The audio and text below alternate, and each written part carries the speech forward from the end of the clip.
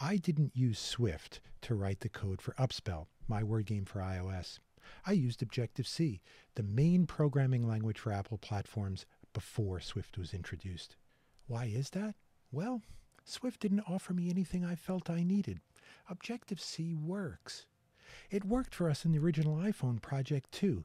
And the problems we try to solve as we make apps now are pretty much the same as they were back then.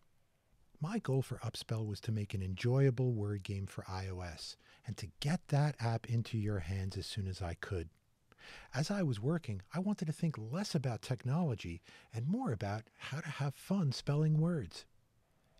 I've been around the Apple software community for a long time now, and I worry about the amount of time we continue to spend on the computer science angle of Swift and searching for technology problems for the language to solve. Prioritizing technology puts things the wrong way around. Check out this Steve Jobs clip from 1997. One of the things I've always found is that you've got to start with the customer experience and work backwards to the technology. You can't start with the technology and try to figure out where you're going to try to sell it. And I've made this mistake probably more than anybody else in this room.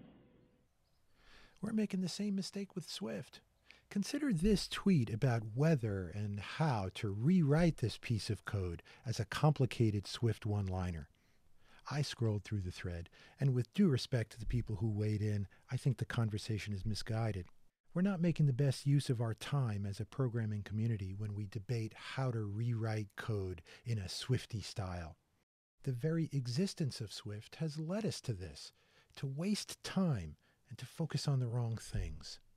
We should be focused on creating more apps and better apps, not kind of better programming languages, and figuring out how to rewrite all of our code in a new and different way. The Swift era has been one big distraction and a frustrating time for me because none of the stuff that many Swift proponents seem to care about most is what makes creating apps hard anyways. Okay, story time. Back in the 1970s, I was playing Little League Baseball, and one time we were 1 out away from winning a game. The other team had the winning run on base, but then their batter hit this slow ground ball to our first baseman, who fielded it cleanly. All he had to do was step on first base, and we would have won the game. Instead, he threw the ball away, and the tying and winning runs came around to score for the other team, and we lost. My dad was our coach. And at our next practice, he told us to keep our chin up about that game that we lost because the experience could teach us an important lesson. He said, the next time you're out on the field waiting for our pitcher to throw the next pitch, think, what am I going to do if the ball comes to me? Imagine all the things that might happen and then decide ahead of time what you're going to do. We need to do the same thing as developers as we write apps. What am I going to do if the person taps here? We need to imagine all the things that might happen and then write code to handle it. In my word game, I had to worry about multiple touches, animations that occur over time and might get interrupted by yet more taps, and the game timer that eventually was going to preempt everything. This is the hard part of programming. Deciding on the correct behavior for our apps in all circumstances, and then writing code to do only that. Finding and drawing together all the loose ends in the best way that we can, getting past the technology to deliver useful, meaningful, and enjoyable experiences for people. Objective-C remains an effective tool for doing this, and after all, that's what a programming language is, a tool.